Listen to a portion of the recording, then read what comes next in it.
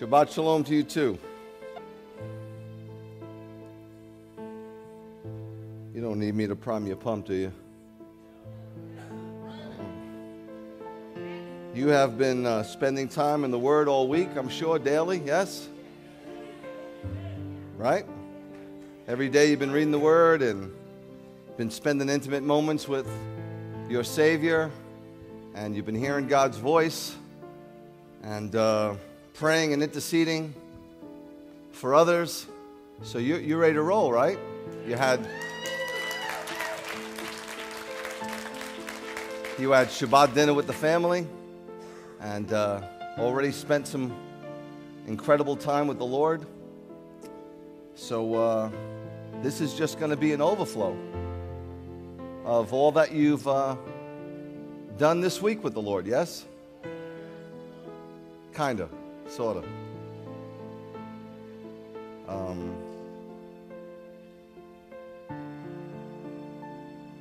My prayer is first and foremost that God is happy, that through our time spent with Him together as a family, that He enjoys this time. I know He does. I hope you know how much God loves you.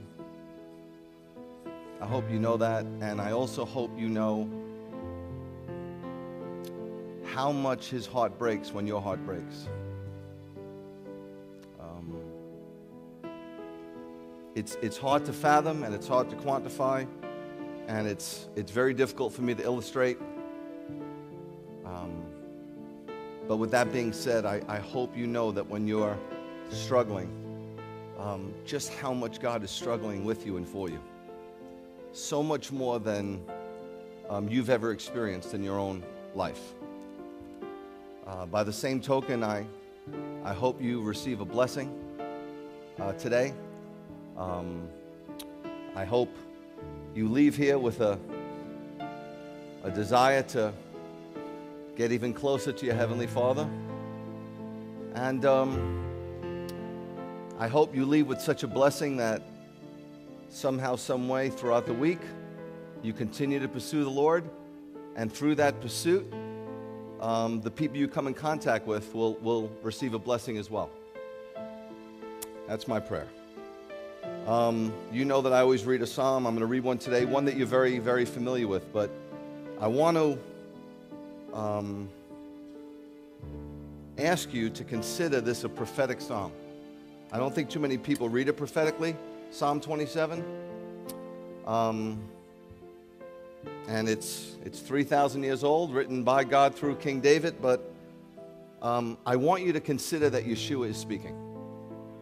And I want you to consider that He's speaking about His future suffering for our benefit. Okay? So although you can read this in many different lights, and you can see yourself saying this, sometimes it's, especially with this psalm, it's so pure that it's hard for me to see myself saying it. But let me read it to you and think about Yeshua saying it about right before He's ready to go to Golgotha. Okay? And He's in the darkest time He could possibly be in. And He's not like us because He's perfect. And He didn't deserve what was coming upon Him. And here this crowd is coming after Him. And there's complete darkness. He's surrounded by darkness in the Garden of Gethsemane. And can you imagine Him saying this? Adonai is my light and my salvation. Whom do I need to fear? He's convincing Himself because He is afraid. You follow? He is fully man, fully God. He is afraid. But He's convincing Himself, and you have to convince yourself. Do you understand that? Otherwise, your fears, your circumstances, the scenarios, the devil, they're going to take their shot at you. You understand? They're going to do all they can to convince you. And if you don't speak out of an overflow from the Spirit of God to your soul, you're going to be overwhelmed. He was becoming overwhelmed. He was sweating blood. Hemadrosis, it's legitimate. The highest level of anxiety. And then he says, wait a minute. The Lord is my light and my salvation. And he's asking his soul, whom do I need to fear? You got to talk to yourself. Adonai is the stronghold of my life. Whom should I be afraid? You follow? Now they're coming. He sees the mob. And then he says, when evildoers assailed me to devour my flesh, my adversaries and foes, they stumble and fell. Remember? John 18:6, who am you looking for? Yeshua, I am. Bam. They stumbled and fell.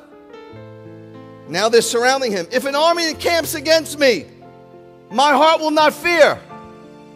If war breaks out against me, even then I will keep trusting.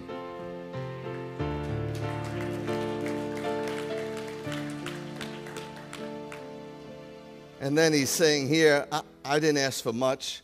Just one thing. Wouldn't it be nice if we were one thing, people? As opposed to the myriads of things we want. He says, just one thing I have asked of Adonai. Only this will I seek, pursue. Only this. To live in the house of the Lord. He couldn't wait to get back home. Do you feel the same? Especially in the time you're living in? That's okay. If he felt that way, shouldn't we? It's right to feel that way. Only this will I seek, to live in the house of the Lord all the days of my life. This is temporary, man. That's permanent. That's forever. This is a blink of an eye, unless you're temporal. And then if you're stuck in the temporal and in the natural, you're going to struggle. To see the beauty of the Lord and visit in his temple. For he will conceal me in his shelter on the day of trouble. He will hide me in the folds of his tent. He will set me high on a rock. Then my head will be lifted up above my surrounding foes. And I will offer in his tent sacrifices with shouts of joy.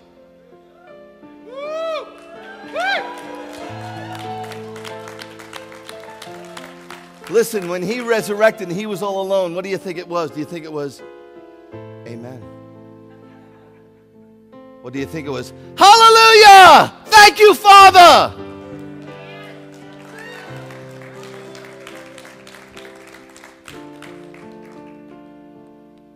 He says, I will sing praises to the Lord.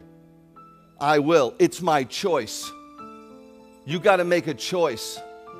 I can't make it for you. I can push you, and I can get you to sing. So what? You're going to sing later? You're going to sing tomorrow? You're going to sing the rest of the week? I'm not going to be around to tell you to sing.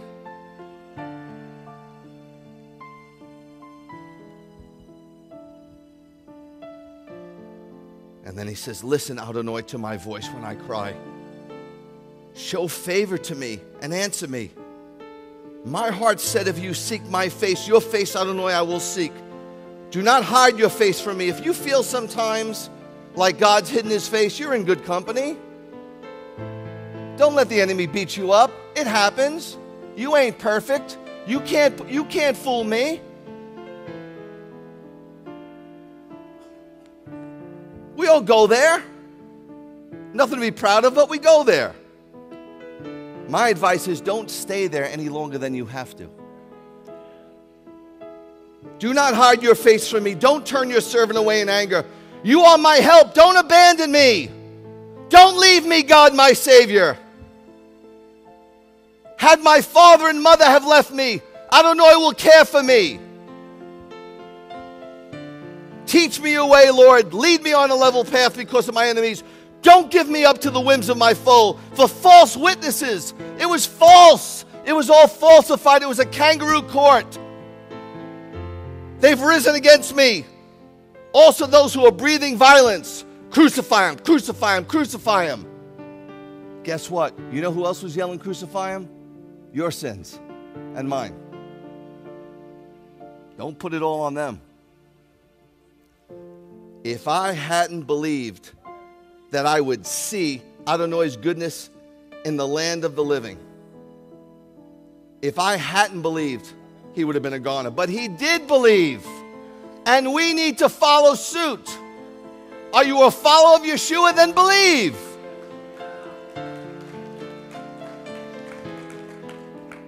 And I just love this last verse because it's almost like Yeshua is giving us one final bit of advice. Put your hope in Adonai, be strong, and let your heart take courage. Yes, put your hope in Adonai.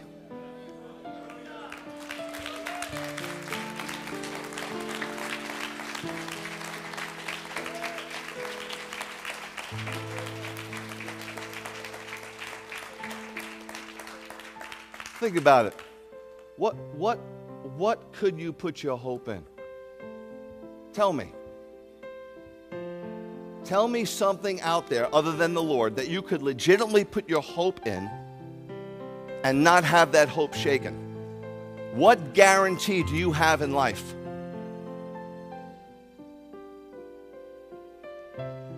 It's the choice of no choice. God makes it easy, doesn't he? Isn't that nice of him? And then once we get to know him, it's not a choice by default. It's a choice by absolute, unequivocal decision. It's a delight to trust the Lord. Right? Isn't it a delight?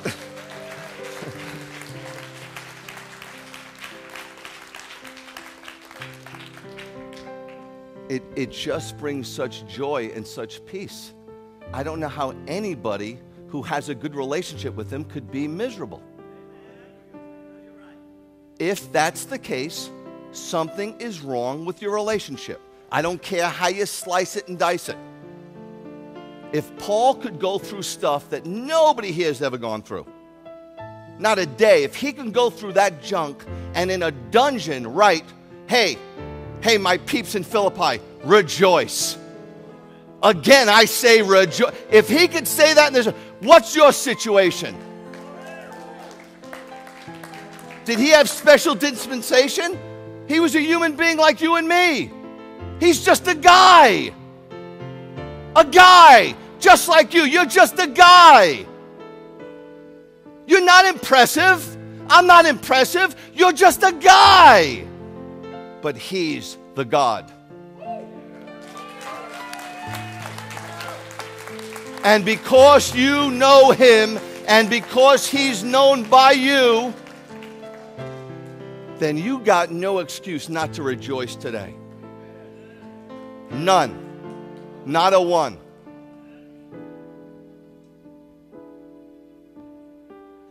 You ready?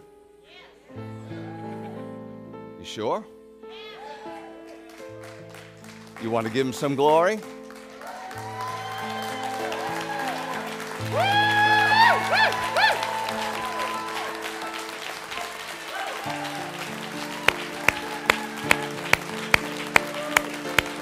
Hallelujah. Hallelujah.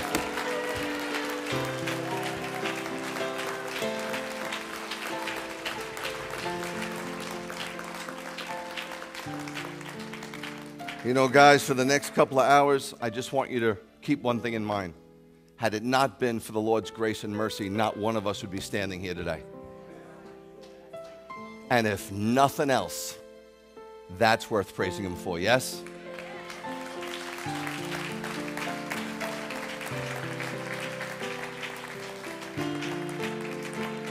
So, Father, once again, we come into your presence humbly and boldly.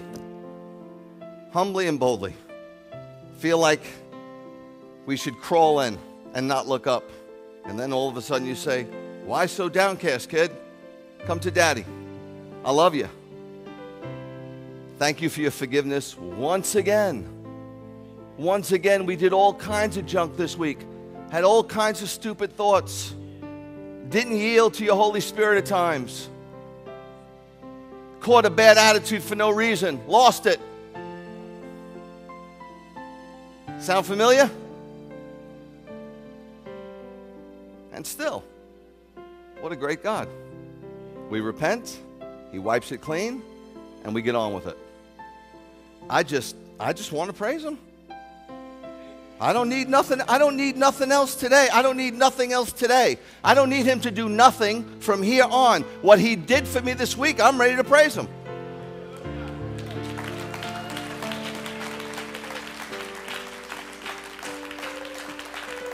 If he didn't show up, I'm still going to praise him.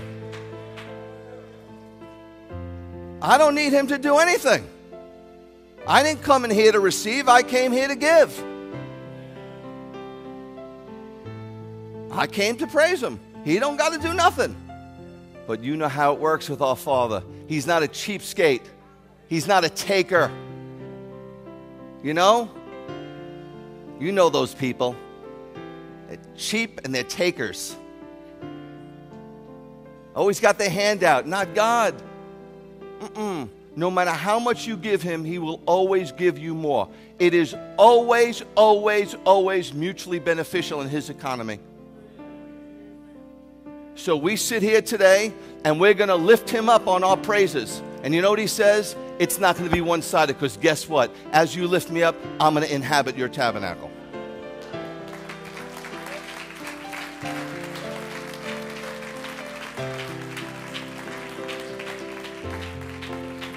And just between you and me, if I could leave here with a little more of him, I'm going for it. Father, be blessed. As you are such a blessing. Be blessed. Kindly enjoy our praise. Just enjoy it. Okay? Because we're going to enjoy your presence. Father, bottom line, we love you. And bottom line, I believe this is a crew who are trying their best. And we're not perfect, which you obviously know. And we fall short at times, which you know. But you know what? We get up and we keep on keeping on. And that's what Beth Yeshua is all about.